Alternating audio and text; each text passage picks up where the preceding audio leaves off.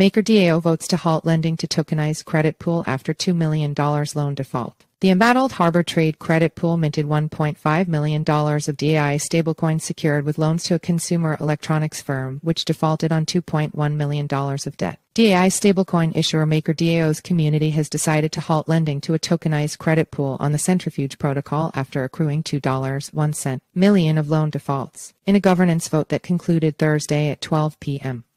Voters unanimously favored stopping additional lending to the embattled credit pool, managed by fintech firm Harbour Trade. Maker is led by a decentralized autonomous organization DAO, where those who hold MKR tokens can participate in governance decisions. While Harbour Trade has verbally committed to cease additional draws and voluntarily went down the vault, community members have expressed concern about the existing $7 million debt ceiling and the risk of potentially increasing exposure to this vault, a MakerDAO governance post said. Maker's $4.5 billion stablecoin DAI is backed by debt positions over-collateralized by cryptocurrencies and increasingly tokenized versions of loans and bonds to earn a yield.